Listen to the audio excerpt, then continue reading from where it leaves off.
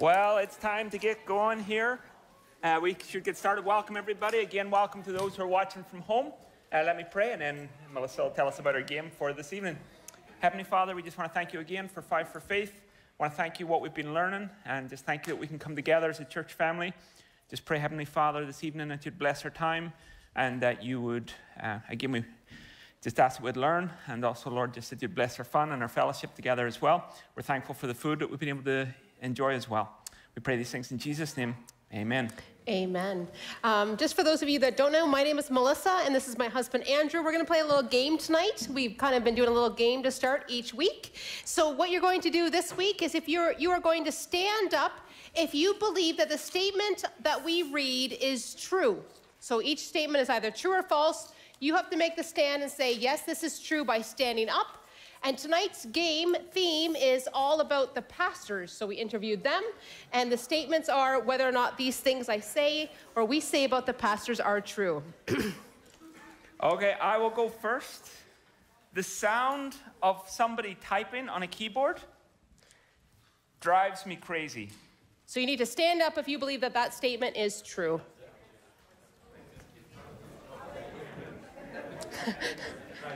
It is true. It drives me bonkers. I wish it didn't. Anyway. So if you get to if you stand up if you get five right, you can come on up and grab one of our candies up at the front here. Awesome. Okay, number 2. Pastor Dave has a secret talent of playing the harmonica. Stand up if you believe that to be true. Pastor Dave has a secret talent of playing the harmonica. It is false. Well. Sorry. His secret talent is playing the accordion. So we had hoped maybe he could show us tonight for a talent show. Maybe next week? Maybe next week. The accordion. Okay, Pastor Tyler's favorite place to vacation is Sugar Lake. And obviously Tyler cannot either stand or sit for this answer. So or don't his follow wife. his lead. So Pastor Tyler's favorite place to vacation, Sugar Lake. That is true. Okay. Question number 4. Pastor Don enjoys vacations in the northern hemisphere or anywhere that it is cold. Oh, come on. Maybe someone doesn't know. No brave soul would like to stand? No. It is false, so congratulations, you got a point on that one.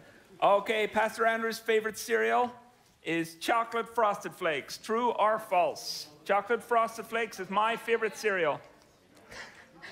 Ben is still deciding whether he knows this answer. Ben looks very confused. I'm going to say true for that one.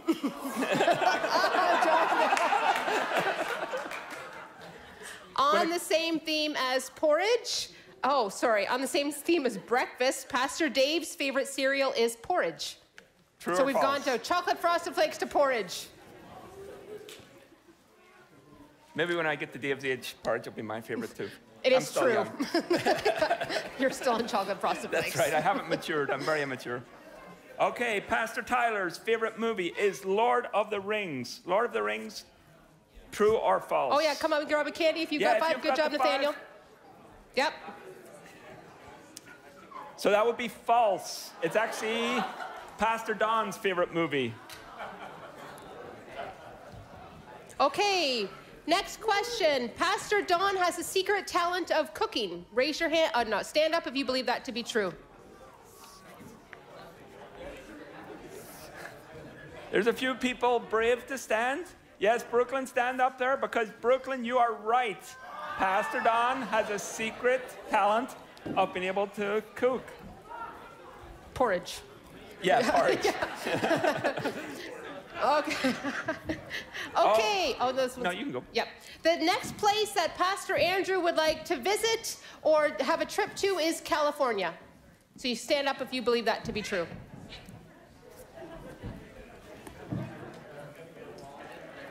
It's true. Never been there. I want to go. It doesn't really fit our family, but I'd like to rent a convertible and drive the twisty roads by the ocean. All 6 of us don't fit in the convertible. So I guess it's you and I. Yeah. Okay, Pastor Dave's favorite restaurant is the dining room on a cruise ship.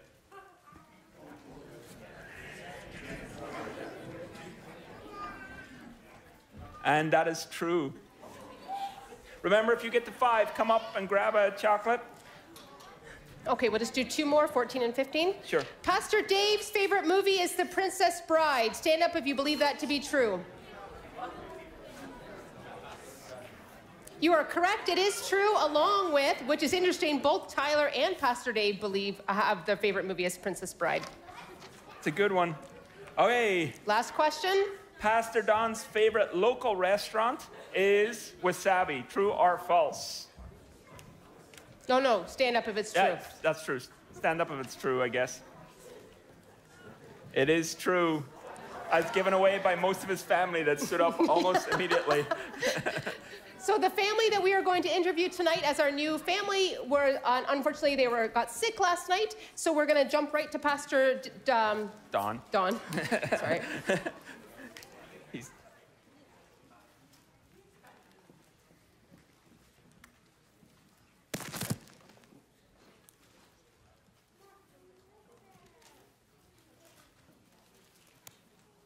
Would not believe the number of times that has happened in the last few months. There's no way to safely put on one of those mics and not get it stuck around that strap. We are in April, actually I guess more like spring of 1523, in the middle of Martin Luther's story. So if you're just joining us, you've kind of missed a couple of the chapters, but tonight we want to talk about Martin Luther's family. And the reason I want to talk about it tonight is because in that spring of 1523, a letter arrived addressed to Martin Luther from a group of 12 nuns who were at the convent in Nymwischen. So if we get the next couple pictures, I'm going to show you first the gal we're going to talk quite a bit about, Catherine von Bora. And then the next place is the remnants of the convent where these 12 nuns lived. These nuns had read a book that Martin Luther had written called On Monastic Vows, where he declared for all the world to know that he did not think it was good to have nuns or monks anymore. And when these nuns read it, 12 of them decided, you know what, we're convinced. Instead of being in a monastery or a convent, we want to be able to be free and to be able to have families and to get married and all these kind of things. The only problem was to help a nun escape from a convent was a capital offense, which means if they caught you, they would kill you. Now, I don't know if they knew that Martin Luther was already under a death sentence because of his heresies. Maybe that's why they picked him. But they wrote him a letter asking him to free these nuns. One of them was this gal named Catherine, who was born in January of 1499. And when she was 6, her mother had died. And so she was put into a Catholic school. When she turned 9, she was sent from the school to a convent. And by the time she was 16, she was a fully pledged nun. She had never really been outside of the convent in basically her entire adult life. But she wanted to be free, and she was one of the 12. So Martin Luther came up with a plan along with a fellow by the name of Leonard Cope, who was a fish merchant. And this is where it gets pretty interesting, because this almost starts to sound like some sort of weird, like Hobbit / Raiders of the Lost Ark kind of thing. But Leonard delivered pickled herring in large barrels. And so on this particular night, it was the day before Easter, Leonard brought his wagon with these 12 barrels. They emptied out the fish and put a nun into each barrel and whisked them to safety. Martin Luther then helped 3 of them go home because they were quite young and their families welcomed them back home. And then that left 9. Of the 9, 8 of them were essentially married or became, I think 3 of them became governesses in homes. It left 1, Catherine, who was engaged to be married with apparently a man who loved her and she loved him, but then he just disappeared. And I wish I could tell you why or where he went, but all historians know is that he was there and then he was gone. And so she had no one to marry, and she made a comment one day that she would be willing to marry Martin Luther, which, if you know much about him, he had some rather peculiar habits. I mean, obviously, he was a very strong-willed man, a very brilliant man, but some very peculiar things. We'll get to a couple of them in a couple minutes. But Martin Luther had decided he never wanted to get married. After all, what was the point when he was living day to day thinking he would be put to death? And so to get married just made no sense to him. And besides, he said he found Catherine to be very, very proud. She was also very strong-willed, apparently. But eventually, at the age of 42, because his father took him aside and said, Martin, I think it'd be good for you to get married, he decided to go ahead and marry this woman who he said he felt neither passion, love, nor burning for her. Not a very romantic guy. In fact, he gave 4 reasons why he would marry her. 1, it would please his father. 2, it would rile the Pope. 3, it would cause the angels to laugh. And 4, it would spite the devil. So you can imagine how romantic this was. I am going to marry you, honey, because this will spite the devil and upset the Pope. But he did marry her on June 13th, 1525. Even though many of his good friends were so against it, they refused to actually go to the wedding. But he married Catherine. She was a feisty redhead. She was in her 20s at this point. Very, very brilliant woman. Very, very strong-willed. And the two of them made an interesting combination. In fact, Luther had lots to say about her that I would encourage you, if you ever get a hold of any of his books, it's worth reading, just even the part about his marriage relationship. Because he went from a man who said, I felt no love or no passion for this woman. By the end of his life, the things he would say about her, he was absolutely devoted. She won him over like nothing you would believe. She was let's see, what was she? She was a massage therapist, a brewmaster, and a herbalist. And when she came into Luther's house, she basically took over the home. As I said, Luther had some unusual habits. One of them was the fact that he had not changed his bed for over a year, and apparently it smelled rather foul. The other is he was not eating very well, and he was known to have extremely bad gas. I kid you not. And so she tried to put him on a proper diet to try to cure some of his issues. He had a number of names he would call her. He would call her his sweetheart Kate, his dearly beloved Kate, his true love, Mrs. Doctor, and the one that I find kind of interesting, my lady of the pig market, because she became a very industrious farmer. In fact, by the time she and Luther passed away, they were probably the wealthiest family at Wittenberg because of her efforts, as she had where's the list? A thriving number of businesses, including a fish farm and a fairly major agricultural enterprise. As I said, I really encourage you to get your hands on some of this stuff. Luther was known to be terrible with money. In fact, he said, God made fingers with space between so the money had somewhere to go. And so she took over all of their finances and managed it brilliantly. He once wrote a letter to someone, I'm sending you a vase as a wedding present. P.S. Katie has hidden it. In other words, she wouldn't let him get his hands on it because she knew he would lose it or give it away or do something. They took over, I think we've got a picture of the house here coming up. They took over what's called the Black Cloister. There it is. This became their house. One of the local Catholic leaders gave it. It didn't look quite like this. In fact, it was quite run down. She renovated the whole thing. By the time they were done, they would typically have 100 people to dinner to sit down for a meal. At any given time, she would have about 30 boarders in addition to their own family. And speaking of family, they would eventually have 6 kids of their own. Hans, the firstborn, Elizabeth II, who was sadly would die at about 9 months old. Magdalene, Martin, Paul, and Margaret. Magdalene also died when she was 13 years old, and she died in Martin Luther's arms as they had a most brilliant conversation about heaven and what it was all involved in. Now, having kids for a priest and a nun was a very interesting thing, because it was said that the child of a priest and a nun would be a two-headed monster, most likely the Antichrist. And so when they decided to have a family, a lot of people were watching with great anticipation of what was going to happen. But the kids turned out well. Hans became a lawyer, named after Luther's father. Remember, Luther was going to be a lawyer, and so Hans became a lawyer. Martin Jr. studied theology. Paul became a doctor. Marguerite married a Prussian nobleman. That was sort of their family life. For entertainment, they bowled in their garden, played chess, and did a lot of music. They also had a pet dog. I do not know what kind. I wish I did.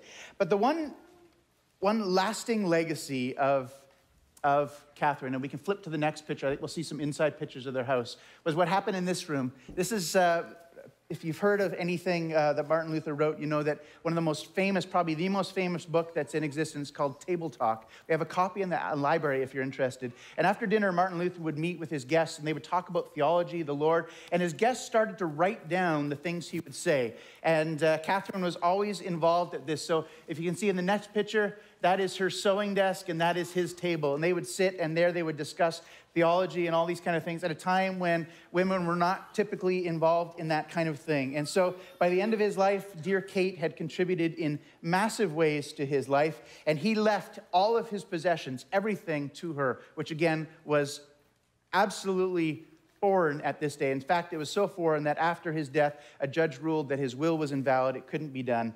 Catherine died on December 20th, 1552, at the age of 53. She was escaping a war in Wittenberg with her children. We'll get to Luther's death next week. He had already died at this point. And in the middle of a storm, she was trying to guide her cart to keep it on the road. The cart went off into a ditch. She was injured, was wet in the ditch, got very cold, and did not survive that sort of time. And so she was unfortunately taken very ill and died and was buried in a place called Turgu. And I think we have one last thing. It is the only image of Luther and his kids. It's a cast of Luther, Katrina, and 2 of the children. There we go. And next week we'll find out how Luther's story ends.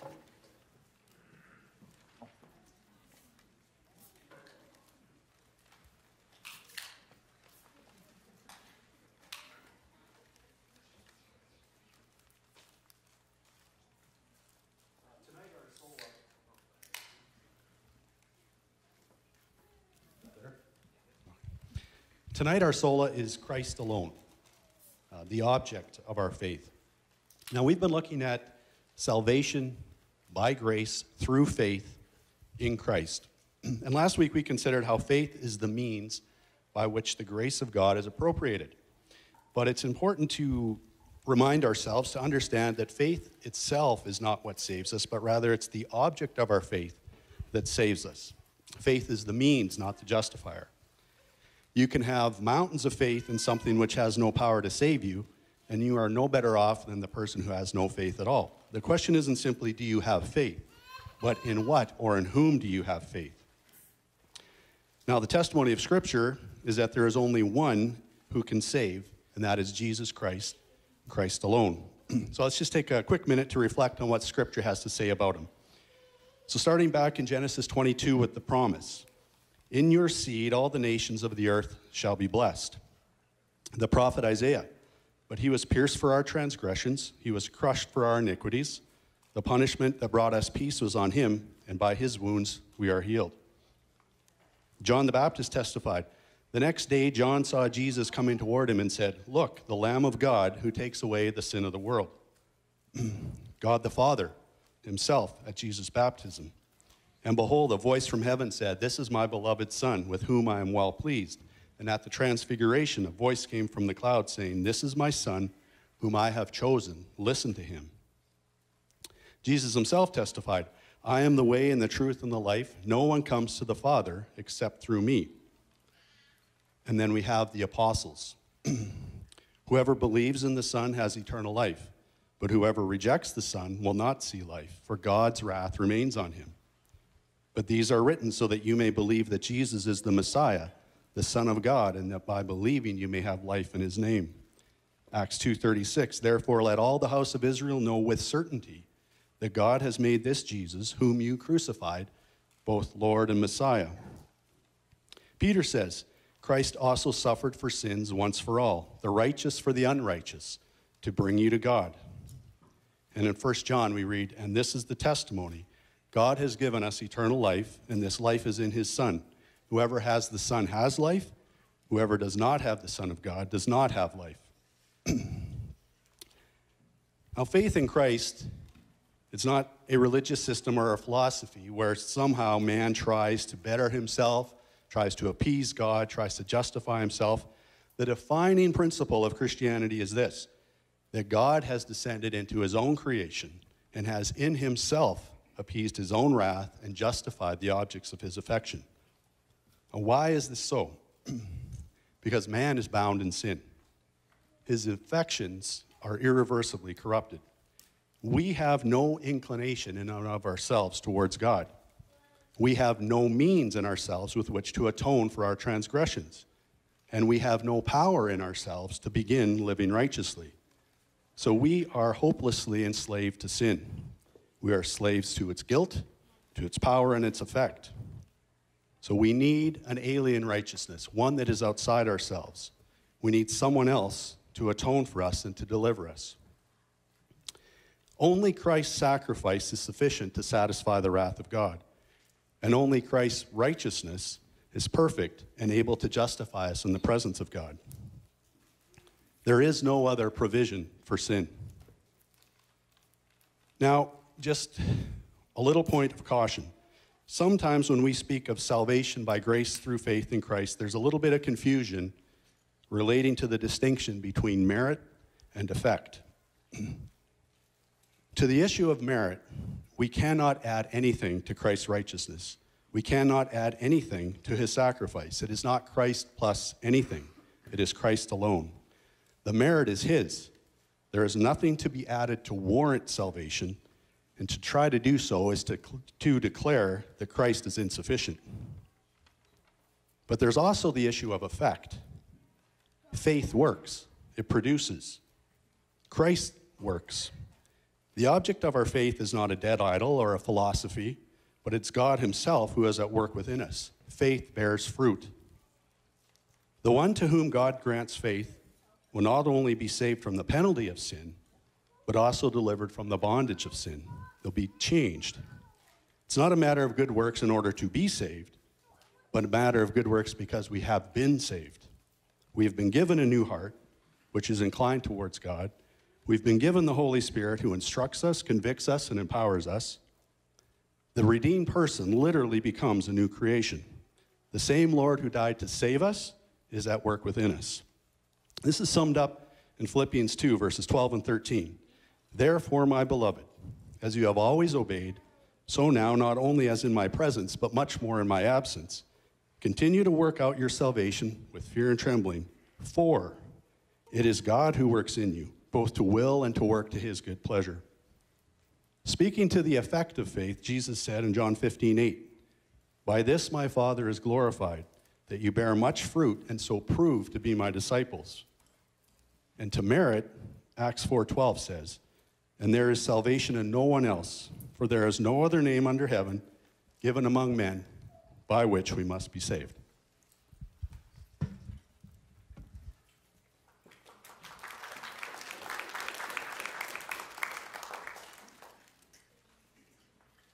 Hello, everybody. I understand there's, if you can put our logo on the screen. There we go. I understand there's some confusion about the Ephesians reference up there being different than what we're learning. So our logo actually for Sword Keepers Group has that reference because that's the source of the name of Sword Keepers is the armor of God and the sword of the Spirit. So we're Sword Keepers, and yeah, so sorry for the confusion. Just to keep you on your toes. So if everybody can stand up, we'll work on our scripture memory. Ready? Ephesians 4, verses 1 through 6. I, therefore, a prisoner for the Lord, urge you to walk in a manner worthy of the calling to which you have been called, with all humility and gentleness, with patience, bearing with one another in love, eager to maintain the unity of the Spirit in the bond of peace. There is one body and one Spirit, just as you were called. So do that with me. Just as you were called. So this calling is again that same calling from earlier in the verses. It's an invitation. So that calling is an invitation to salvation through Christ. So just as you were called to the one hope.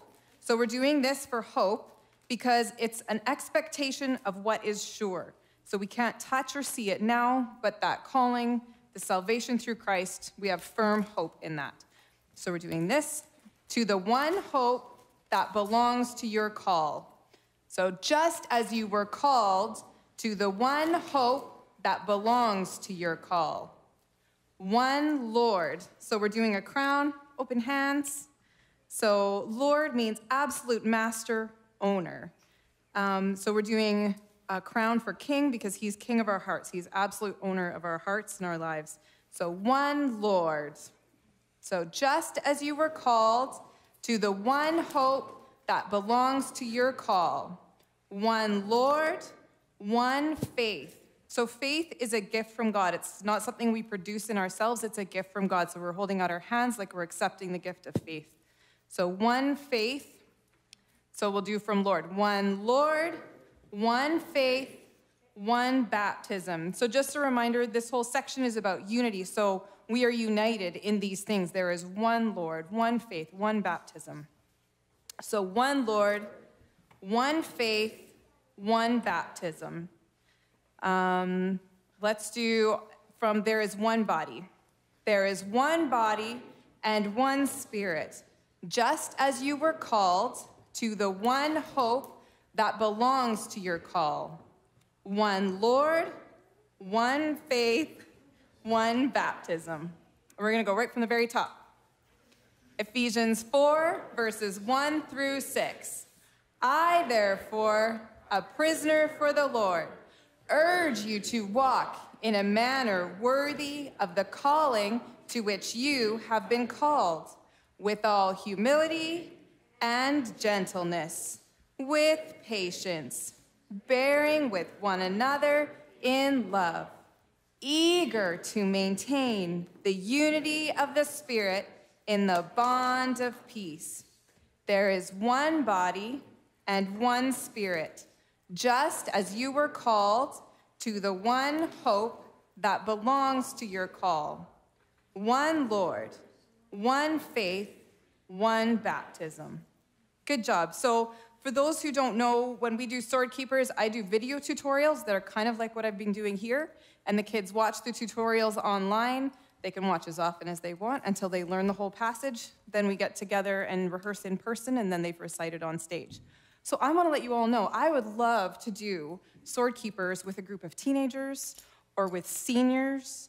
Those are a couple of my little dreams, or with a mixed group of all ages. So yeah, if you're interested, email address for Sword Keepers, you can reach me at just swordkeepers@gmail.com. And there's little handouts on the kids' booth out there. And I'm going to go like 30 seconds over. We're going to do this one more time with smiles. And I want you to think about what you're saying as well. Think about the actions and what the words mean as you're going through it. Ready? Ephesians 4, verses 1 through 6. I, therefore, a prisoner for the Lord, urge you to walk in a manner worthy of the calling to which you have been called, with all humility and gentleness, with patience, bearing with one another in love, eager to maintain the unity of the Spirit in the bond of peace. There is one body and one Spirit, just as you were called to the one hope that belongs to your call. One Lord, one faith, one baptism. Good job.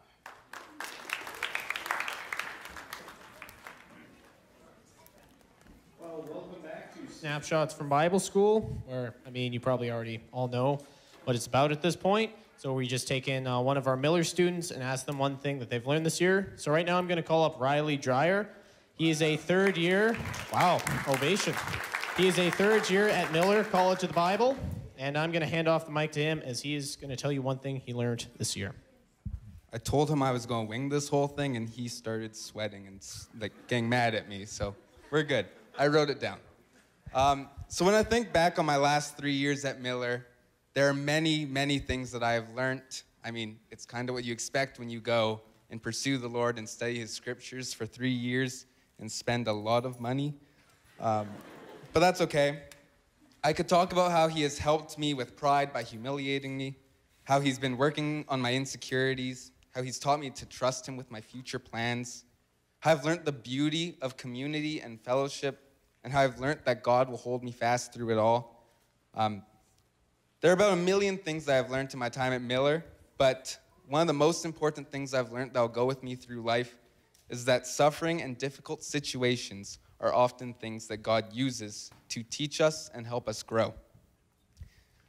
My first 3 years at Miller have not been easy by any stretch of the imagination. In fact, while one of those are some of my favorite years, they are also some of the hardest years of my life.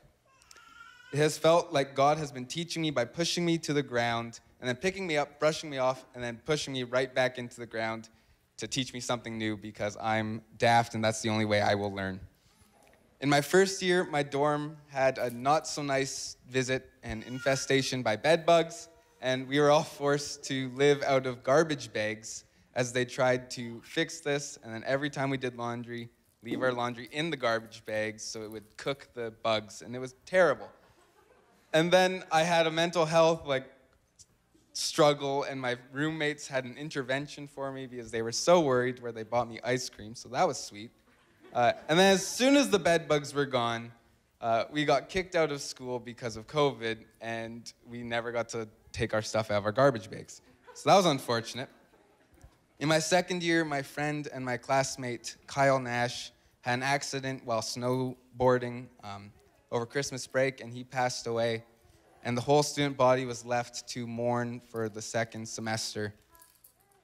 This year has also had a lot of ups and downs. We've already had 2 COVID outbreaks, isolations, and disunity because of how that had to be handled. And so while all of this has been hard, and the student body as a whole and my class have had lots of difficulties, and that doesn't include all the personal things that I've gone through, like arguments and friendships, losing people to going to Winnipeg and I'd lose my best friends, or tough conversations in leadership. But God, through it all, has been teaching me to rely and trust on Him.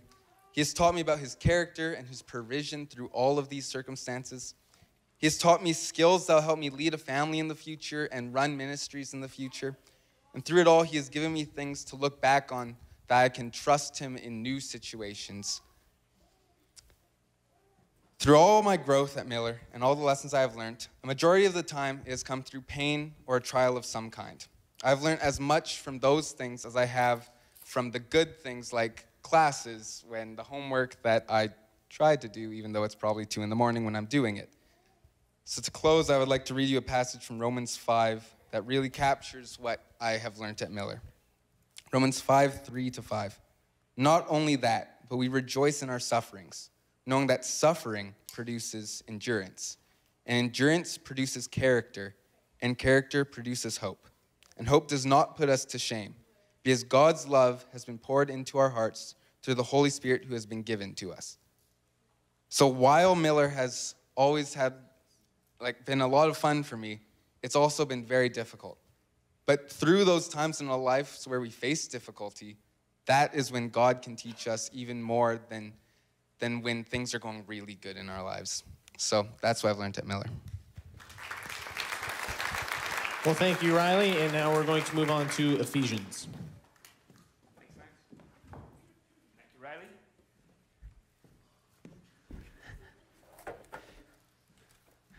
So tonight, like I've said every week, we're just continuing to work our way through Ephesians and look at that word walk.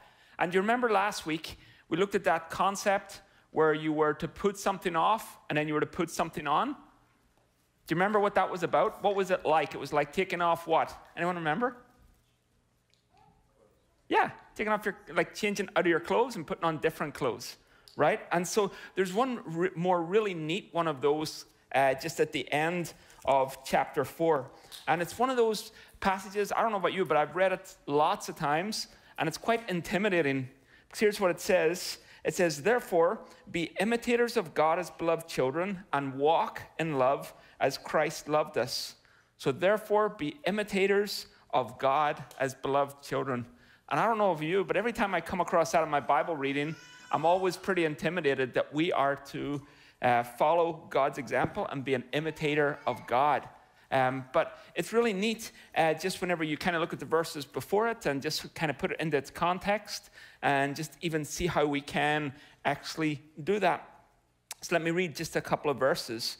Let all bitterness and wrath and anger and clamor and slander be put away from you. So there's again that image, put it away. So put those things off.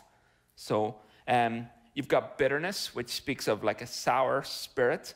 You've got wrath, which is like a brewing hostility.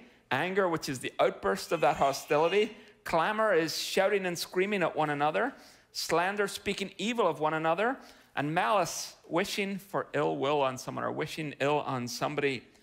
And here's what Paul wants them to understand. Here's what's really important. It's tied in with that little phrase, as beloved children, because what Paul wants the Ephesians to grasp, and the amazing truth that you see in Ephesians, is just this reality that like we talked about in other weeks, what they once were and what they are now. Where before they were outside of Christ, before they were enemies of God, yet now they are in Christ. And they have that new identity and that new nature. And that to be referred to as beloved children is just that reminder that we have that new image and that new nature in us. And so what he's saying to them is, you should have the family trait that's in you. That's when it says be imitators of God as beloved children, it's really that picture of, it's kind of like a family resemblance or like a family business, if you wanted to use that phrase. And so he's saying to these people, he's saying, hey, whenever somebody would look at your life, they shouldn't see these old things, the bitterness and the wrath and slander and those types of things, because they're not part of our family. They're not part of who we are. And so you need to put off those things. And then what should they put on then in its place? It said you're to be kind to one another, tender-hearted, forgiving one another as God and Christ forgive you. And so what he's saying is the priority, or if you were to look at their walk or their life, then you should see that tender-heartedness, a compassion that should exist amongst this group towards themselves and then towards outsiders as well. They're to be marked by forgiving one another. And it's really that acting in grace towards one another. He wants them to be that priority of grace in all their actions. So whenever they're forgiving one another, it's just that reminder that we do need to forgive one another, that we are going to offend each other and hurt each other at times. But in the midst of that, we're going to be acting out in grace towards one another. And so, yeah, we're to be forgiving one another. And then, of course, there's that example again, as God and Christ forgive you. That's the example that we're to follow. And then it comes to, therefore, be imitators of God. And it's just what we were doing with Amanda, right? Where Amanda was teaching us the action and teaching us the verse. And then we were following that example. And so, again, there's just meant to be that culture within the church there where they are imitating God. They're becoming more and more like Him. They're growing in their knowledge of Him. Well, again, what does that mean exactly? I think he sort of clarifies it and develops it in the next phrase, where he says, and walk in love, as Christ loved us and gave himself up for us. And so it's that life that is sort of defined by love. It's defined by love, and it's Christ's love in us. And you see, even he defines it a little bit further, because he defines it by Christ as the example, giving himself up for us. And so there's just that, he's alluding to the point that love, the love that he's talking about, is a self-sacrificing, a giving love. And so he wants them to be defined by those things. It sounds like a neat community to be part of. And that's the same calling that's on this community, on the community of Emmanuel, that we'd be those who would have put off those other things, the slander and the bitterness and those other things that we were describing. And then at the same time to have put on, or to be intentional about being kind to one another, to be intentional about forgiving one another, to be intentional about walking in love with one another.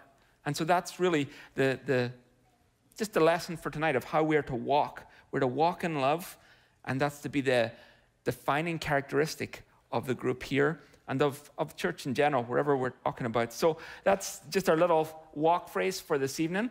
And we'll call up Tyler now, just for the testimony. Olivia? Come on up, Olivia. Here she comes. Yeah, give her a hand as she comes. Olivia is one of our high school students. She goes to Fulton. She loves Jesus, and that's all I'm going to say about her. And she's going to say the rest. That I'm just going to ask you 3 questions, kind of similar to what we were doing in the past. So just briefly, Olivia, just tell us a little bit about your growing up. So I grew up in the Lower Mainland in Langley. I was lucky enough to grow up in a Christian family, in a Christian home. And I had lots of support from my parents, my mom and dad, and my brother. And yeah, so elementary school was pretty good for me. But grade 3 and 4 were really difficult years for me, as both of my grandmas passed away in those 2 years, and it kind of led me into this really dark place of a lot of anxiety and fear that took over my life. And So that kind of just took over my life for a long period of time because I knew who Jesus was, but I didn't really have that relationship with him yet. So I didn't know that I could really go to him and talk to him about those things. So it took over my life in a really big way for a long time. And in grade 6, my other grandpa passed away. So then it kind of just got worse again. Grade 7 rolled around, and every summer, me and my parents, we would visit up here in Vernon on vacation. And we'd always kind of joke about, oh, maybe we'll move up to Vernon one day, and we'd look at houses for fun and stuff. And that summer, we ended up putting in an offer on a house up here. And it was a really, really quick move and a fast transition, and kind of crazy that it even all happened so smoothly. And throughout that period of time, as I look back, I would have thought that I would have been full of all this fear and like doubt and not knowing what was going on.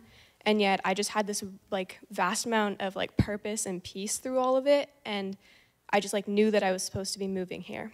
And so grade 8 came around, and I had a pretty good start to that, but my relationship with the Lord still wasn't really there. And so I found a lot of my identity in what other people thought about me. And so that ended up in me questioning my worth and not really knowing who I was as a person and wanting validation from other people all the time, which was not a great situation to be in either as entering high school. And I ended up becoming friends with some really wonderful Christian people at Fulton who brought me to youth group. And then that ended up in us being a part of Emmanuel. And grade 9 rolled around the fall of that year, and that was when the Mexico missions trip was announced for that time. And at first, I was kind of hesitant about it, and I wasn't sure if it was something I was supposed to do. But the Lord really kind of put it on my heart, and by March, I was on a plane to Mexico, which was a really huge step for me, as I still had kind of struggled with anxiety up in that point in my life. And so I kind of put all my trust into that, and I was like, okay, God, if this is something you want me to do, then just push me to go and do it. And throughout that entire time in Mexico, I just felt like this overwhelming amount of love and joy, and I couldn't wipe the smile off my face. So I think that was kind of, when my real relationship with the Lord had kind of started. That's awesome. Yeah, formative times, a few of them. It's so good. So then just lastly, for the last couple minutes, what has God been doing in your life sort of the last year or last little bit, or showing you or bringing you through? Definitely. So obviously COVID was a big thing to kind of have to go through, especially as I'm still in high school, so that's been kind of interesting. As much as COVID was kind of hard, I think that for me it was really necessary to have a little bit of a period of time with a break. And so for me, I had no more reasons to kind of be like, hey, God, I'm too busy to read my Bible today, or I'm too busy to be praying. And so I was just spending every day in the Word. And it just really grew my relationship with Him. In the past year, I've really just been learning to trust in His purpose for my life and His plan for my life, and knowing that I feel like I'm kind of in this time of waiting right now, kind of waiting to graduate, waiting for a lot of things to start, but to just have patience through those things and to know that God's going to bring His purpose for my life to pass. So I don't need to really worry about it, but just to kind of let it go to Him and continue to trust in Him throughout that.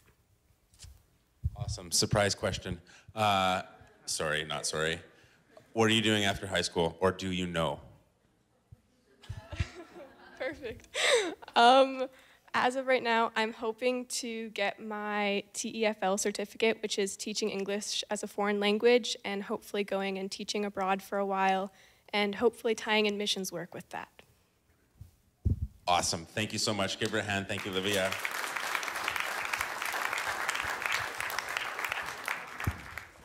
Before Tyler goes, I'm just going to just grab the bin. Actually, I'll keep my clipboard. Yeah. No, it's confusing. It is trivia time, and I'm just going to explain. There's a new rule this week. It's called the Schmerler rule. If you've had so much snack that your pants can't stay attached, you don't get to come, basically. So you lose. So don't do that. Can you pick out 3 names from that for me, please, Tyler? There's one. We had a lot of people that were fighting for this tonight, for this opportunity. All right, so we have Josh Kuros, Alberto, and Andrea Mitchell, who was really, where is Andrea? She was really excited. That's great. So tonight's a little special. As they're coming up, our at-home question. If you're at home, you can have a chance to win a prize if you can answer the question. Text it to that number, 778-932-2339, or leave a voice message. What were the names of Job's 3 friends who came initially to visit him? So you can text that to me now. Fabulous prizes for that. And tonight, special for you guys tonight, we have a question with 3 answers. So the good news is if you get an answer, you get a chance to spin a wheel. Does that make sense? First person that, sorry? Yep. It should be really fair, but we'll take the first person who gets to get an answer, rings the bell first. Josh, can you move your bell back? That's a little bit of a cheat. There we go. Yeah, and Andrea, you're a little older, as your daughter was saying, so you can put your bell wherever you want. All right. So if you have an answer, we'll ring the bells, we'll establish order, and then we'll answer a question. And if you get the answer correct, you'll get to spin. So when Rebekah suggested to Jacob that they trick Isaac into thinking that he was Esau, what 3 things did they do together to fool Isaac?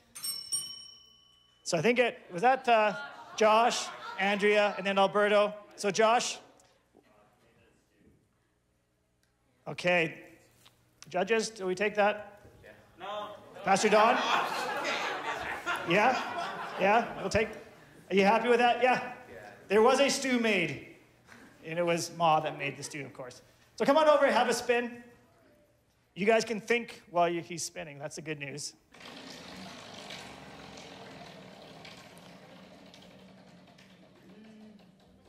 All right, so you can go out and grab your blue box. And just don't open it yet. We'll do them all at once. Okay, Andrea, you were second. Do you have another answer to that?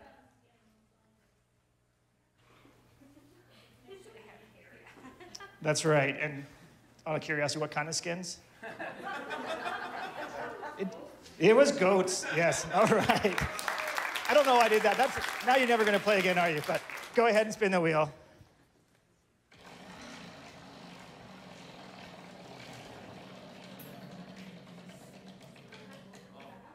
Ooh. So, what do you guys think? Should we give her another chance? Yes. Okay, give it. Okay. You can grab that box. Just watch out for the candy on top of the box. And Alberto, do you have a third answer?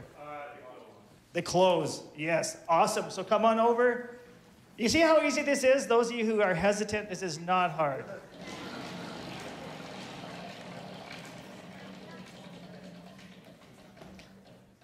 Oh, is that what you got? That's green. That's green. Oh, that's green. Yeah, sorry. Yes, yeah, that's green. You can grab the green box. There is a green. Green and yellow look a lot alike. So go ahead, guys. Open your prizes here, and you can reveal to the audience what you have so wonderfully won here.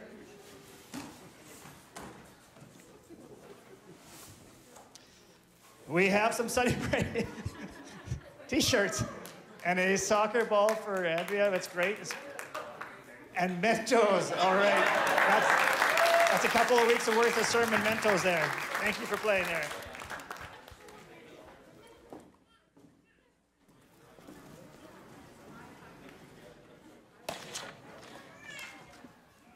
All right, so on our travels to Israel tonight, we are going to a beautiful spot. But before we get to the beautiful spot, we need to show you an aerial view here of the place we're going. You are looking at, anyone know what that is?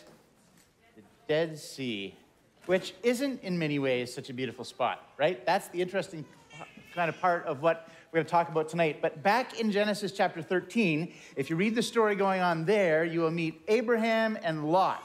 And they have just left Egypt, and they have come back to the Promised Land, and they discovered that they have too many livestock to stay together. They're going to have to split up. And so Abraham says to Lot, you can choose first. You choose the area you want. And Lot makes the choice to stay in the Jordan Valley, essentially the area right around the Dead Sea. And the reason he does is because it is beautiful. He says it is like the garden. He actually says it's like Egypt.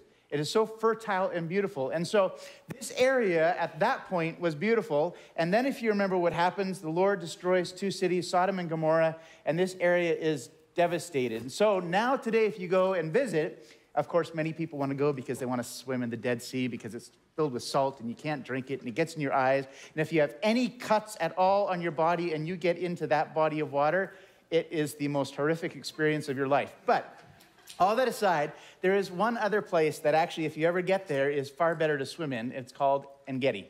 And that's where we're going to go tonight. And so we're going to jump to the next picture here.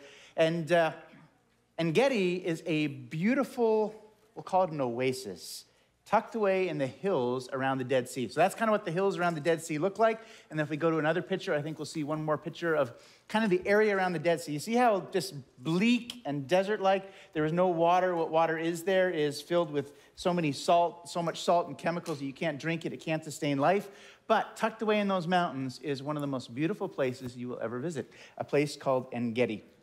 Shows up a number of places in Scripture. Probably the most famous is in the story of David. It's the word En-Gedi means spring of the wild goats. And so on this side of the Dead Sea, there's only two sort of potable sources of water, two springs. And so basically anyone going through this area for hundreds of miles around would have to go here to get water. So a couple of the places it shows up in Scripture are when armies are coming to invade Israel, like in 2 Chronicles chapter 20. The armies that are coming, they gather at this place because they would have needed water. You're out in the middle of the desert and there's no source of water. So they would come to En-Gedi. Let's jump to another picture here. And when you go there and visit, there's a beautiful trail, and you walk through this really rugged sort of valley, and there's caves on both sides. But there in the narrow part of the trail is this water that comes trickling down that makes it just lush and beautiful. So if you're looking down from the top, you can see kind of the vegetation coming down through this trail. And then En-Gedi itself is actually a series of 7 waterfalls. So I think we've got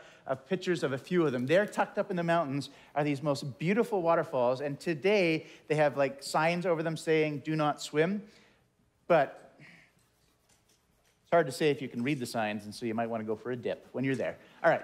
Those are the kind of waterfalls that they are. Now, the reason this story shows up in Scripture is because of one of the most famous people to hide out here, a man by the name of David. And if you read in 1 Samuel 23 and 24, this is where David comes when he's hiding from Saul. And so a number of the stories around that time take place right here. We're not exactly sure of the exact spots, but in this sort of area where David is hiding out in caves. And so if you remember one of the most famous stories, Saul has come, he's told that David is hiding in En-Gedi, and so he comes with his soldiers, and he's hunting David down, and David's hiding in a cave, and Saul decides to go and relieve himself, not knowing that David's hiding in that exact cave, and David has the chance to kill him, but he doesn't. And it's a fairly amazing series of stories, which led then to a series of very amazing things that David wrote. And so if you read in the Psalms, you'll read at least 2 places where David writes Psalms from here. And I'll read you one of them. "With my voice, I cry out to the Lord. With my voice, I plead for mercy. I pour out my complaint. I tell my trouble before him. My spirit faints within me. You know the way. In the path where I walk, they have hidden a trap." You remember that, the path, when you see it going up through it? I just kind of picture it's like David's kind of almost imagining like the way before him is like that path up through this little valley. And he says, they put a trap there, and I look to the right and see, and there's none who takes notice of me. There is no refuge remaining. And I'm not going to finish that psalm. Instead, I'm going to jump to another one. Same place where he would have written in Psalm 59. Psalm 57. "Be merciful to me, O God, be merciful. For in you my soul takes refuge." Remember what he said in the Psalm 142? There's no refuge left. And then in Psalm 57, "My soul takes refuge in you. In the shadow of your wings I take refuge. Till the storms of destruction pass, I cry out to God Most High, to God who fulfills his purpose for me. He will send from heaven, and he will save me." The other thing I want you to think about, too, as we look at these pictures here, is a number of other Psalms where David talks about the righteous being like a tree planted by springs of water. Springs, water, trees. This is what you need to picture. Don't picture, I know when I read those, I always picture like a lush BC river, like, you know, the Enderby Valley going out to Maple Lake. It's like, oh, beautiful. Everything's growing and green. That's not what David's picturing when he says, you want to know what a righteous person's like? It's like in the middle of that bleak, impossible area, these trees grow because there's a spring. Last but not least, Ezekiel 47 brings up this place. And in Ezekiel 47, we have this vision of things to come, that one day God is going to bring his creation to this incredible conclusion. And Ezekiel says, in that day, People are going to fish at the Dead Sea. Remember that first picture where there's this Dead Sea? They call it the Dead Sea for a reason. Nothing lives in it. But Ezekiel says, oh, one day God's going to renew his creation. And people at En-Gedi are going to fish in that lake and catch fish. And so that's a pretty interesting, amazing kind of image, if you can kind of picture the amazing things God's going to do to renew his creation. And I hope you enjoyed your visit to En-Gedi tonight.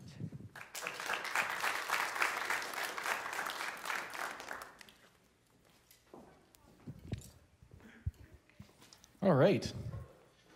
So now we get a topic that's so easy to cover in 5 minutes, and we're going to go over the problem of suffering and evil. And there's no way we can do it justice in the time frame that we had.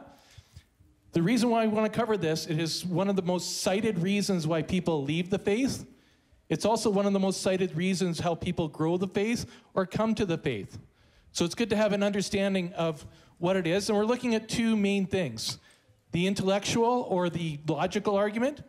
Is suffering and evil logically incompatible with God being in the world? And then there's the emotional side, which we're not going to figure on very much.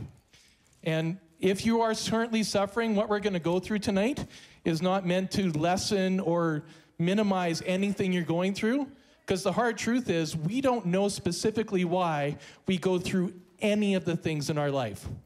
It is impossible to be proven, and we don't know at to the end if we're even going to care when we get to it.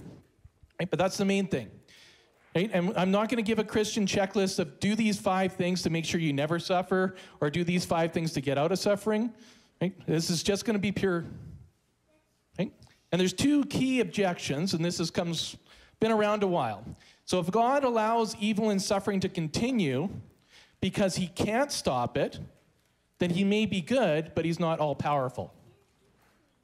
And if God allows evil and suffering to continue because he could stop it and chooses not to, then he might be all-powerful, but he's not good. Either way, the God of the Bible doesn't exist according to this argument. Sounds pretty strong, doesn't it? Anybody notice an attribute of God that's missing out of those 2 sayings? All-powerful, all-loving, all-knowing. If God being all-knowing, that can explain these things, right? If God's all-knowing, then it's reasonable to believe that God would have a morally sufficient reason for permitting suffering and evil. Here's the one thing that's true. Truth does not always feel true. If the doctor came up to you and said, you know what, if you eat another white chocolate macadamia nut cookie, you're going to die. Your health cannot take it. You cannot eat this. You are going to die. And then somebody takes white chocolate macadamia nut cookies just out of the oven, and they're nice, crispy, and chewy, and when you bend it, you know how the chocolate stretches? In that moment, the truth of that chocolate chip cookie tasting good is much stronger than the truth if you eat it, you're going to die. And it's the same thing whenever we suffer. The truth of God does not always feel real because of what we're going through. It doesn't change the truth of God, but whether we feel it's real or not in that moment because of what we're going through, it can feel less real. Does that make sense? Okay. And there's 3 other considerations. So is all suffering bad? Think of parenting. Well, I guess it depends if you like your kids or not. But sometimes you let your kids suffer. If you tell them no, right? They may kick and scream and hate you in that moment, but you know it's for their best. Or working out. Your muscles are aching and sore. There's suffering that is good for you. Thankfully, I don't suffer from that very often. Man needs difficulties. They are necessary for health. That's a statement by the philosopher Carl Jung. Right? The other thing is, with those 2 statements, is because I cannot think of a good reason for suffering, therefore there isn't one. And if you're a student, just try going into your next exam and write, I cannot think of a good answer for this question, therefore there isn't one, and hand that in and see how it works out. Right? The other thing is we assume, because we can't think of it or there shouldn't be this evil and suffering, that we're actually morally superior to God. That God's morals are lesser than what we have. So where do our morals come from? So if they come from society, so who thinks the Taliban have the same moral structure as we have? What about our own society? Has our moral structure changed in our society in the last 100 years? If it's adjusted, then we don't have a consistent moral standard. The only way that we can have a consistent moral standard is something outside of ourselves, outside of humanity, outside of our society. That is the only way you can have a consistent moral standard. Otherwise, you're on a moving target. You can never have that standard. Right? Richard Dawkins says, the universe we observe has precisely the properties we expect if there is at the bottom no design, no purpose, no evil, no good, nothing but blind, pitiless indifference. Which is a moral judgment. Where did he get his moral from? How can something be pitiless? Right? And if we get our morals from nature, nature is kill or be killed, survival of the fittest. If nature is all there is, what makes violence wrong? Right? So what about the other thing is the biggest purpose in life is to bring the most happiness to the greatest amount of people. So if 51% thinks that killing the other 49% is okay, then we should do that, right? That would be morally acceptable? Bring the most happiness. We could eliminate suffering now by eliminating all life on the planet. We have the means to do it. Would that be morally acceptable? Of course, we eliminate all joy, all love, all compassion at the same time. All worldviews have a problem with evil and suffering. Which one brings hope? Right? Consider that all evil and suffering in the world could be what freely brings the maximum number of people into his kingdom to find salvation and eternal life. You can find that in Romans 8. If not, you've got to find another alternative reality that you can prove that says that that's not true, and this one would be with less suffering. Right? We also have to agree that Christianity includes an eternity. Is there any proof that anything that we suffer through in this life actually affects what we're going to feel like in eternity? Will it have a negative effect there? And I believe there's none. Right? For most of this is an emotional problem. We don't like to think of God as someone who allows suffering. But then you think of it, Jesus went on the cross, took all the pain, all the sins, including separation, a cosmic separation from the Father. Not only did he not stand behind and say, okay, you guys go suffer, I'll just watch. He came down and shared in that suffering to provide a way. Right? If you look at the summary, the Lord of the Rings, right, Don? What would the Lord of the Rings be if they never went through any trials and tribulations? Would anybody ever read the book? You know, can we have courage without vulnerability? Can we have compassion without pain? And the book Tuesdays with Maury, Maury was a guy that was suffering with ALS. There's 2 quotes that I have. It's hard to explain, Mitch. Now that I'm suffering, I feel closer to people who suffer than I ever did before. And I'm dying. Why do you think it's so important for me to hear other people's problems? Don't I have enough pain and suffering of my own? Of course I do. But giving to other people is what makes me feel alive. Jesus arguably suffered more than we can imagine. And what did he challenge us to do? For I was hungry, and you gave me something to eat. I was thirsty, and you gave me something to drink. I was a stranger, and you invited me in. I needed clothes, and you clothed me. I was sick, and you looked after me. I was in prison, you came to visit. Right? We may not know why we suffer, but what did Jesus compel us to do? Go out and minimize suffering wherever and whenever you can.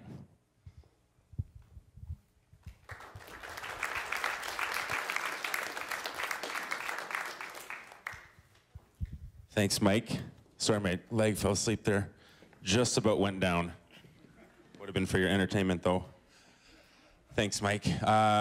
We're done for tonight, just about. Next week's our last week. It has been a joy. It's been a pleasure hearing from lots of different people and different stories and different challenges, and laughing together has been really fun.